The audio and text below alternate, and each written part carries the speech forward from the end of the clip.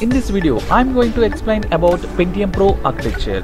If you like this video, please subscribe to my channel and share to your friends. So this Pentium Pro is an IA32 architecture. Here IA is nothing but Intel architecture and 32 is nothing but all the internal registers of this Pentium Pro architecture is 32-bit long. So this Pentium Pro has 12-stage super pipelined implementation whose efficiency is 33% higher than that of Pentium processors. That is, this Pentium Pro has 33% higher efficiency compared with the Pentium processors. By this 33% efficiency, which gives the ability to operate at higher clock frequencies compared with the other Pentium processors. So this P6 processor frequently designated as a CISC processor with RISC-like features. That is, this P6 processor is a CISC processor, but it has RISC-like features. So this P6 is considered to have superscalar order of 3, which means that on an average it can handle 3 instructions at a time. That is, 3 instructions can be fetched, decoded, executed and retired per clock cycle. So these are the Pentium Pro architecture features. So here it is the architecture of Pentium Pro processor. So here this Pentium processor has 2 cache memories, that is level 1 cache and level 2 cache, and this level 1 cache is divided into 2 parts, that is D cache and I cache. And for this Pentium Pro architecture has a branch prediction unit and a fetch and decode unit, execution unit and retirement unit. So here we have the term is there in order. So this is given for fetch and decode unit. So here in order is nothing but issuing of instructions to different execution units was in order. So here once again I am repeating, the in order is nothing but issuing of instructions to different execution units. That is nothing but in order. So this fetch and decode unit will issue the different instructions to the execution unit. And now this is out of order. This is given for execution unit, and for retirement unit it is given as in order. So already we discussed about this in order. Now we will see about out of order. When an instructions operand is passed on to a particular reservation station, it is considered as issued for execution, even if a functional unity is not available as yet. The operands can wait in the reservation station without incurring a structural hazard. So this is because a reservation station is considered to be a part of a functional unit. So this leads to an out of order execution.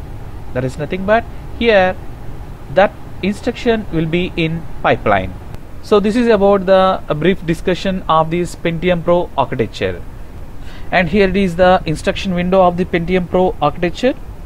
So which shows that the dynamic scheduling is represented in terms of an instruction pool or window, into which instructions are fed in and taken out once execution is done.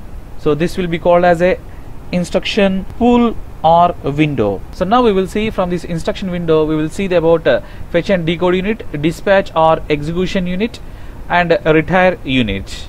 So the first one is that fetch and decode unit. This is an in order unit, takes instructions from I cache and decodes them into a series of micro opcodes. This is about that fetch and decode unit. And next one is that dispatch or execute unit. So this is an out of order scheduler for the micro opcodes that takes into account all the data and structural hazards and allows execution after resolving them. So this is about that dispatch and execute unit. And last one is that retire unit. This is also in order unit. It has knowledge of when instructions are completed so that they can be committed or retired. That is, after the execution still those instructions are used or not, that can be decided by this retired unit. So this unit must not only take note of which micro opcodes are complete, but must also arrange the results in the original program sequence. So this is about that retire unit. And now we will see about the key feature of this Pentium Pro architecture. is an innovative out of order execution technique that has been designated as a dynamic execution. So the dynamic execution includes three data processing concepts. One is that branch prediction, second one is that dynamic scheduling, and third one is speculative execution. So now we will see about that branch prediction.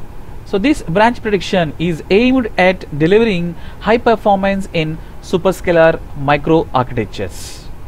So this Pentium Pro architecture implements a highly optimized branch prediction algorithm to predict the direction of the instruction stream through multiple levels of branches. So this is about that branch prediction.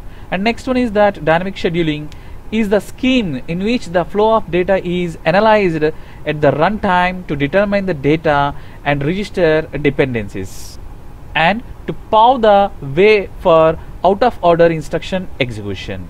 So this is about that dynamic scheduling of Pentium Pro architecture.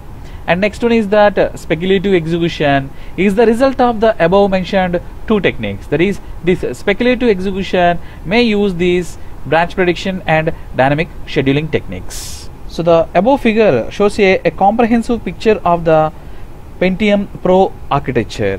That is nothing but P6 architecture. So the following points make the understanding of the block diagram more easily. That is, the first point is there are 5 functional units in the execution units. And the second point is the register alias table is a part of the register rename logic. And third point is the decoding logic has 3 sections for catering to different levels of complexity of the instructions involved. And fourth point is after decoding into microcodes, a sequencer sends them into execution units. And fifth point is the retirement register file is the same as the ARF of the processor. So here ARF is nothing but architectural register file. Simply we can call it as a ARF of the processor, because when an instruction is retired, the results are stored in the registers of the processor. And the sixth point is the rename register file is included in the order buffer. And we have the final point, that is 7th point, the memory order buffer is for reordering data in memory. It is the part of the memory subsystem and interfaces the processor's out of order engine with the memory. So this is about understanding of the block diagram of Pentium Pro architecture. So thank you very much for watching this video. To watch more videos, please subscribe to my channel, Open Box Education.